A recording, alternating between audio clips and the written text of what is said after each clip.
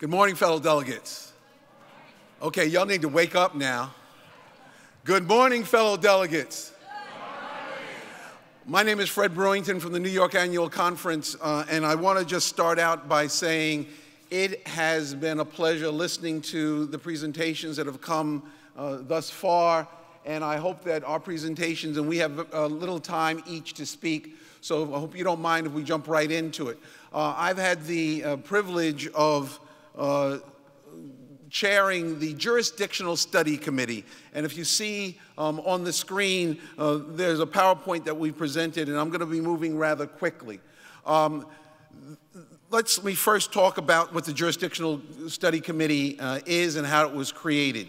General Conference deferred all of the discussions about how jurisdictions should be addressed within the United States until a time where there would be a committee that was created to do a study and bring information back to General Conference.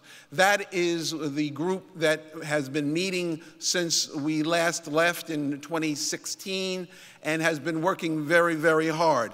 On your screen, you'll see this PowerPoint slide that talks about there were petitions to change jurisdictional lines. There were petitions to change formula and a number of questions about bishops. And there were petitions to change timing in the changes in the number of bishops. In all, there were 23 separate petitions that were collected and provided for us in terms of having guidance. So we're supposed to bring back information to the 2020 General Conference. We got together, met many times, not only in person, but by Zoom phone calls, and came up with this mission statement.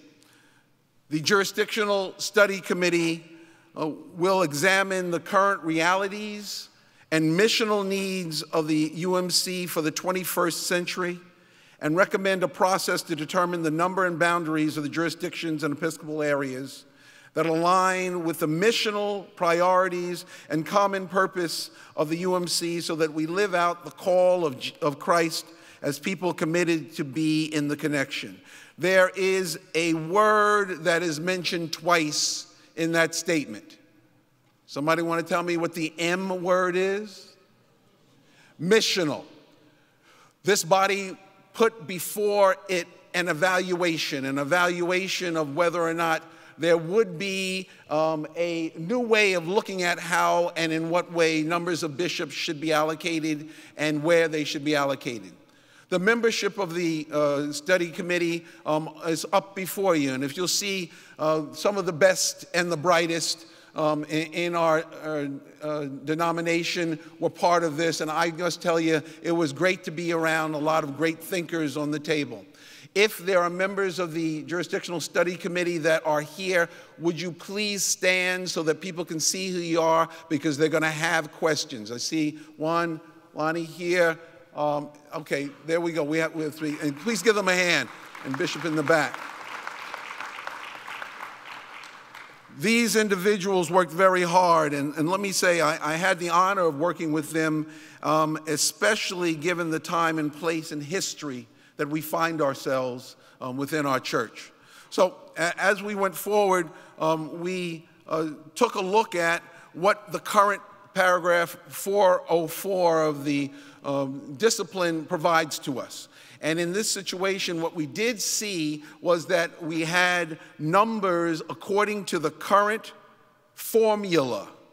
There's a word, formula, that exists, that there was going to be a change, particularly going into 2020 in through and 2024, according to the current formula.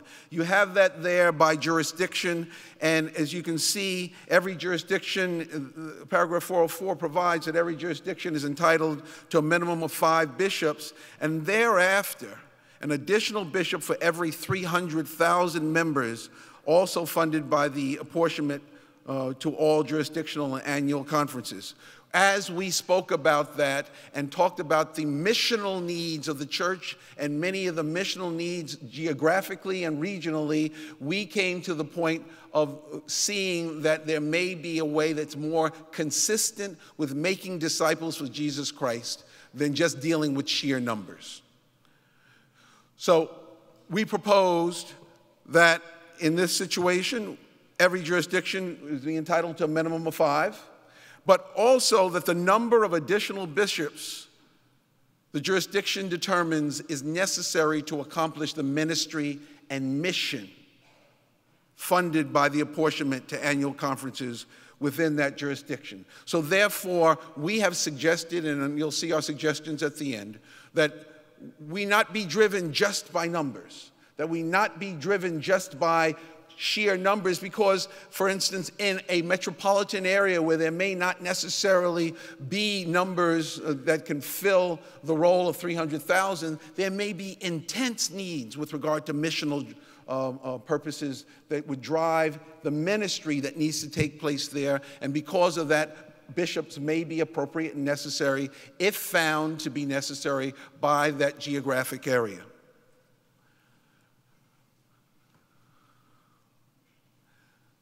There are interlocking authorities, and we found that it was important for us to consider the judicial decisions 1312 that talked about the systems and balancings, the balances of constraints and the powers.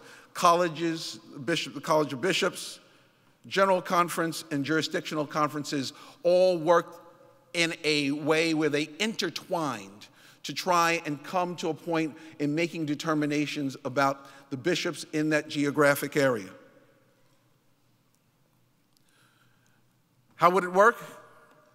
Well, if you take a look here, there's more flexibility for the near term to really be evaluated in terms of how things work. Because when you look at the College of Bishops, you look at the financial capacity of the jurisdictions and jurisdiction episcopacy committees that would be involved in making initial decisions, it would then meld to an organization that many of you have never heard of in your United Methodist lives. It's called the Interjurisdictional Committee on the Episcopacy.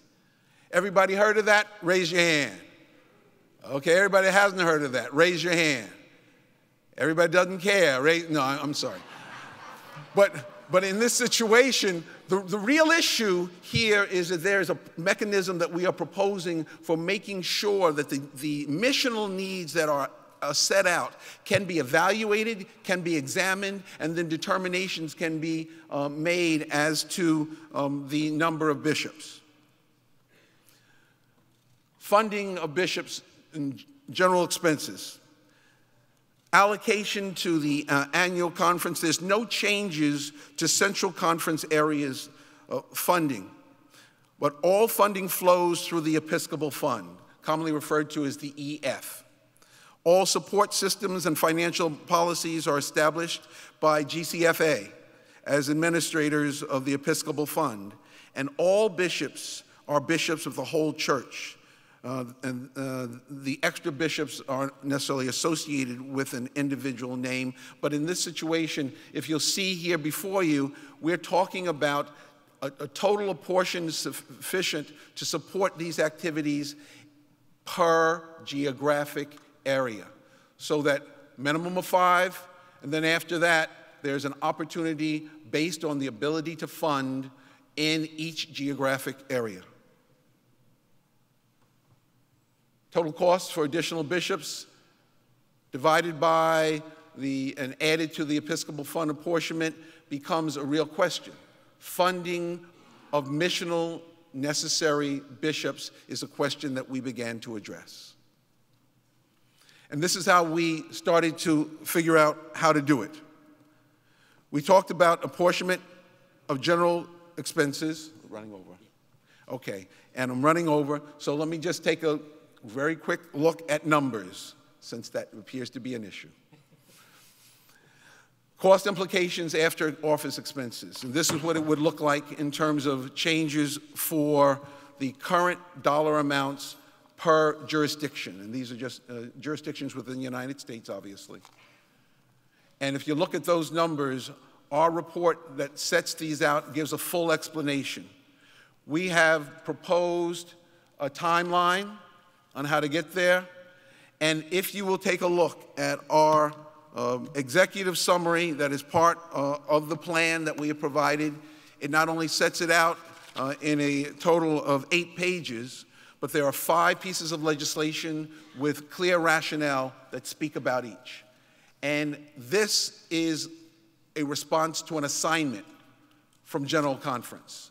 Our response, I believe, is well thought out and contemplated to try and meet the missional needs as we go further into the future of the United Methodist Church. I thank the people that worked on this with me, and I'm going to yield now so that we have time for the other speakers. Thank you very much.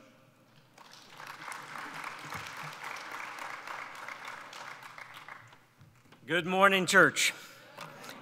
My name is George Howard, lay delegate from West Ohio, and I'm staff with Global Ministries to the Standing Committee on Central Conference Matters. How many of you were at the 2016 General Conference? I'm reporting back to you what you asked us to do. So, the Standing Committee on Central Conference Matters is a standing committee. It works between general conferences. It's made up of a bishop, a layperson, and a clergy person from each jurisdiction and from each central conference. So there's a little more than that, but there are about 36, 38 members of the standing committee. Our job, we're given 3 things to do. First is we receive legislation that applies to the central conferences, and I learned just in the last presentation that we're going to have 23 of them given to us, that we will talk about and make recommendations and put our recommendations to the floor of General Conference. That's 1. 2, we were asked to take a look at the General Book of Discipline and to see which pieces of that were adaptable and which pieces were not adaptable by central conferences. D. Stickley Minor is going to bring some information about that. The third thing is you asked us to do an Africa comprehensive plan to look at where to place 5 new bishops in Africa. And Bishop Palmer is going to say something about that. Before Bishop Palmer comes, I'd like to make 3 observations about the role of bishops in Africa. In my experience, their expectations are different from bishops in the United States. For example, one of them is, when I go to a bishop's home, there are 20 to 40 people lined up starting at 4 o'clock in the morning to see that bishop and talk to him about marriage counseling, about finances, about the state of the church. They all bring their thing. It reminds me of Moses. That's what happens every day in the life of an African bishop. The second thing, they are national leaders. The national leaders of the country come to them when there are crises. When the Ebola crisis happens in West Africa, it was the bishops who stood up and led the nations. When there are wars going on, it's the African bishops who are asked to come in and help mediate peace. Very different from what happens here. And the third thing is there are parts of their Episcopal areas that do not have United Methodist churches, and these bishops go and lead evangelism campaigns to start new churches. Very different from how we operate here. Thank you. Bishop? Thank you, Brother George and colleagues, and good morning to all of you. As has been said earlier, the General Conference that will meet in 2020 is not especially bound by anything previously decided, except the 2016 General Conference, as Heather said, did give us some homework. So one of the assignments that we were given in the Standing Committee on Central Conference Matters was to look at the matter of the General Conference approved our moving from 13 to 18, so an increase of 5 new bishops, to bring a report back to the 2020 General Conference about recommendation about where those bishops would go and any attendant recommendations. So just on this slide, and you can find it elsewhere, you can remember and recall the assignment that the Standing Committee on Central Conference Matters was given. Moving hastily, the process we used included 3 broad-based conversations so that the work was not just contained in the Standing Committee on Central Conference Matters and in its Committee on the Africa Comprehensive Plan. But we held 3 consultations, but 2 of them in particular brought together people, lay and clergy, as well as Episcopal leadership from every Episcopal area on the continent of Africa in order to speak into the recommendation, to help gather data, to help us understand and assess and weigh criteria that we thought or would come to think would be important in making any recommendations. That said, we had 3 basic criteria that drove our work. The first, in 3 columns, so things that would be thought about in terms of Episcopal leadership and what goes with it. And then you had playing in the background precisely what George Howard just suggested to you is very different about the role of bishops in Africa, and it may be true also in other central conferences than it is for the jurisdictional bishops. So you can see we tried to weigh all of these things and to find the intersection of them in coming to our recommendations. So number of active clergy, versus the number of annual conferences, geography. We also did look at factors of what if everything in the central conferences in Africa began to be organized around economy, around communication, and around transportation. And, but at the end of the day, these criteria drove us, even though we had a number of scenarios. You have some petitions that are in the ADCA that you've received now electronically, or as we were told earlier, have been shipped to our respective homes or offices. And our recommendation around the 5 new Episcopal areas is on this wise, that there be in the Africa Central Conference, as currently constituted, that there would be 2 new Episcopal areas with the suggestion, and it's important for you to underscore that because the authority for determining the boundaries and names of the annual conferences is resident to the Central Conference. But our suggestion, and this is all a part of the petition, is that those new Episcopal areas would be in Burundi and a second one in Zimbabwe. That the Congo Central Conference would receive 2 new Episcopal areas, and that within it, North Katanga and South Congo Episcopal areas. And then the West Africa Central Conference, that there be 1 new Episcopal area with a suggestion that it be in Nigeria, which would create 2 Episcopal areas in Nigeria. Another petition in regard to this is that the total number, that a total of 4 central conferences, I went too fast. How do I get back? Okay. That a total of 4 central conferences in Africa and the renaming of existing ones. So currently there are 3, and we recommend that there be 4 central conferences in Africa: West Africa, Central Africa, East Africa, and Southern Africa. This picture will help you to understand that recommendation and the picture that comes after it. So this roughly hewn drawing in of the map shows where the conferences are as they exist now. So the greenish is the West Africa Central Conference, the orangish color is the Congo Central Conference, and then the yellow, which you see wraps around a good bit of the Congo Central Conference, represents what is now the Africa Central Conference. Our recommendation, and last slide, is that the greenish area would still be the West Africa Central Conference, The orangish would become the Congo, would be the Congo Central Conference. The yellow would be the Africa Central Conference, and the brownish, as it may appear on the screen, would become the East Africa Central Conference. These, of course, are all recommendations to the delegates of the General Conference. Now, regarding one looming question, in light of everything else that's taken place since 2016, in light of 2019, in light of the continual conversation we hear about declining resources, about the sense of contraction of the Episcopal Fund and its reserves, why this? It's a simple answer. The delegates to 2016 asked for this report. The Standing Committee on Central Conference Matters did not believe it had the authority to dis or ignore the 2016 General Conference and not do the work because of other information coming together.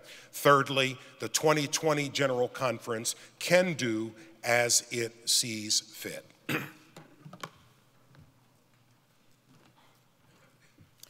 Thank you, Bishop. Hello, my name is Dee Stickley Minor. I'm an ordained deacon serving in West Ohio. In this quadrennium, I've had the amazing opportunity to serve on the Standing Committee for Central Conference Matters and was elected its secretary. I have 3 minutes. Okay, so, I only have 1 minute? No. Take your 3. I have 3 minutes? All right, so I am going to try to breeze through what is the General Book of Discipline in 3 minutes. So we'll see if I can fly through this. The General Book of Discipline it's an attempt that was being given to us from General Conference to look at what really is essential to bind us together around the world in a covenant with each other, understanding that covenant is giving ourselves away to one another and God. And that covenant is really grounded in grace, accountability, forgiveness, and relationship. And so our current Book of Discipline is over 815 pages, and that does not translate across different cultures.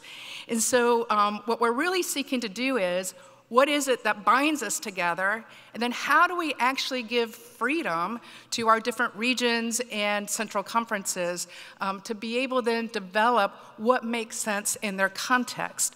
Why is this important? We all know in our own ministry that ministry is contextual. How I do ministry on the south side of Columbus is different than how I do it on the north side of Columbus. The beauty of being with the Central Conference Standing Committee is that we hear stories. We hear the narratives of life in ministry. In places where people walk for 2 weeks to get to the annual conference session, we know that something is different. And so it's important for us to be able to look at what is it that binds us together instead of trying to dictate how everything happens. And it really is about how do we give each other freedom. And when we remember, the Book of Discipline was created when we were essentially a U.S.-centric church. And somebody said yesterday that if we see those outside of us as an extension of ourselves, that's a colonial understanding. So this gives us an opportunity to be able to live in covenant instead of exporting our cultural ways of doing things and organizing ourselves around the world. And so we really believe that's important, and even maybe more so now, given everything that's happening, what does it mean for us to maintain a global identity that values each other and that trusts that leaders in North Katanga are going to do ministry in a way that makes sense, and that leaders across the United States are going to do ministry in ways that make sense. And so we believe that that is important, and it allows us the opportunity to be able to look outside of our own worldview. When we hear and see other stories and other ministries, we begin to understand the true beauty that God created in the very beginning of the diversity, and how God asks us to bless the diversity so that it can multiply. And so we believe that a General Book of Discipline will allow us to multiply the Methodist mission and witness across all of our contexts and can hold us together in covenant. And so what is it that we're asking you to do? So as you heard, the Standing Committee is not an agency. Our members have done this work across the quadrennium with amazing partnership with the members of the Faith and Order Committee, members of Connectional Table, and members of the Study of Ministry Commission. And so because we're not an agency, there wasn't funding, and so we actually raised the money so that the draft of the General Book of Discipline could be printed and translated in our official languages of the denomination. It is in your ADCA. Please read your draft that is in there, because what we are asking for is for you to read it, to convene some consultations and conversations following General Conference, to provide feedback back to the Standing Committee. It's your opportunity, and for people around the world, to look at that product of our work to say, man, you all are way too detailed in this, and so maybe this is really better off not being in the non-adaptable piece, which is the piece that only General Conference can amend. And it can be put over here where our regions and central conferences can adapt. So please read, convene conversations, provide the feedback. The Standing Committee for next quadrennium will be working with General Conference staff to be in touch with you all as delegations, because we can't tell you an email address to send those things to, because we're not an agency. And then the second thing is that there is legislation coming to you all that is asking you all to continue the mandate to work on the General Book of Discipline. And we've made a change in it. And we're asking you to give us the freedom to add some new words, because our current mandate only allowed us to work with the words in the current Book of Discipline and to move some here and some here. If we really want to be able to get it up outside of just a U.S. context, we have to be able to add some words, and it's hard to move a sentence here and a sentence there and for it to make sense. And so that's the ask that we're making of you. And we ask that you just keep the members of the Standing Committee in your prayers. It really is an amazing group of people who have learned, as Pastor Betty said yesterday, to mutually listen to one another. Thank you.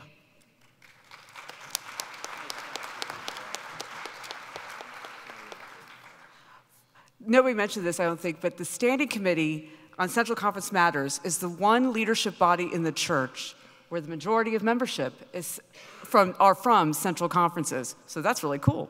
Anyhow, since we have interpreters, and with that idea that we're very international, since we have interpreters, we ask that everybody who asks a question, please speak slowly, which I'm having a hard time doing myself, so I'll extend that grace to you. But yes, we are asked to speak slowly.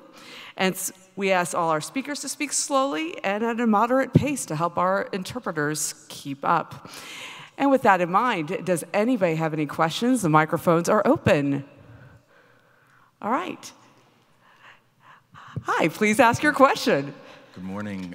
My name is Jasper Peters. I'm clergy from the Mountain Sky Conference. I use he, him pronouns. Bishop Palmer, I think this is directed at you. I recognize the 2016 General Conference was almost 4 years ago, and my memory might be failing me, but if I remember correctly, I thought that the initial suggestion or thought was that there might be 4 additional bishops across the African Central Conferences, and 1 that might be assigned to the Philippines. Now, if I'm misremembering, please let me know, but I'm wondering if there was a change, and if so, if you could help us understand why. My recollection and the way in which the committee did its work is that the petition was specific. So that first slide that I went very fast from was for the actual language from the petition. Was there ever a conversation about a need for an additional bishop in the Philippines area, and is there a sense that there's a need that we're not addressing, or is the understanding that there's a sufficient allocation of energy and resources already?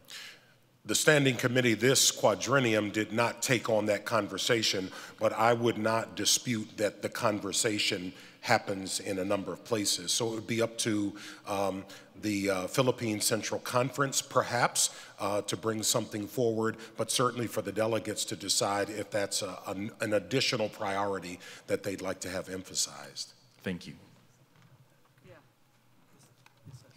So for further clarification, one of the other things that the Standing Committee did complete this quadrennium is that we did an assessment of the Episcopal areas within the Central Conference of the Philippines. So we had teams that spent about a week in each of the 3 central conferences, engaged in conversation with leaders, with lay, clergy, and the bishops. And it was the recommendation of that team in consultation with the current bishops and then approved by the Standing Committee is that currently the Philippines as a central conference has the Episcopal leadership that is needed, and information on that, it can be found in our Standing Committee report in your ADCA. And as usual, we only have time for one more question. We've got one person up here, so head away. Molly McIntyre, lady from Florida. This is a question for Bishop Palmer. 2 things. Where is the funding coming from for the 5 new bishops? And if the budget has to be changed due to the funding needs related to the protocol, how would we reduce the number from 5, and what are the areas of priority? All right, I may need you to repeat the second part, but let me go to the first part.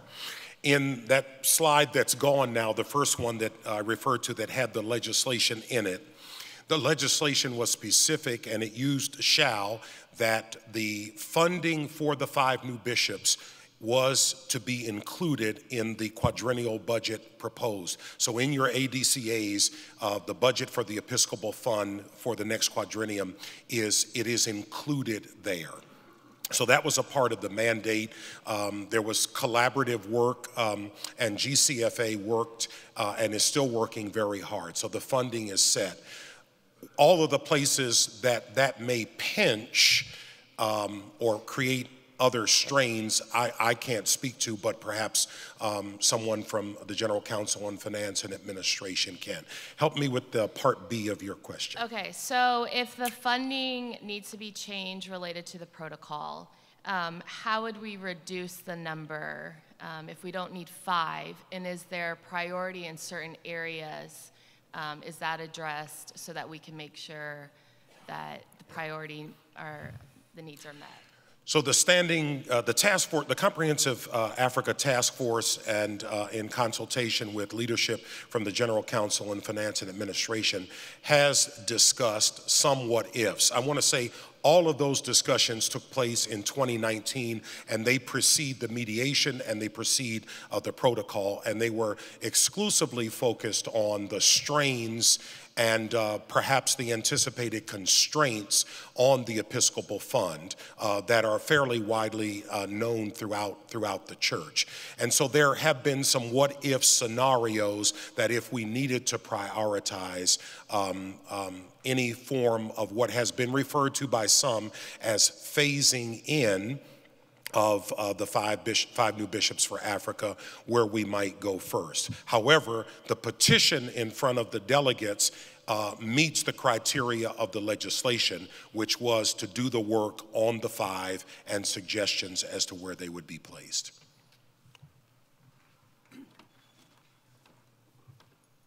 I would just add that the Standing Committee is a continuous body that meets through General Conference. They're present at General Conference. So if the body requests a different opinion from the Standing Committee, they are there to be able to gather, make a recommendation, and come back to the body.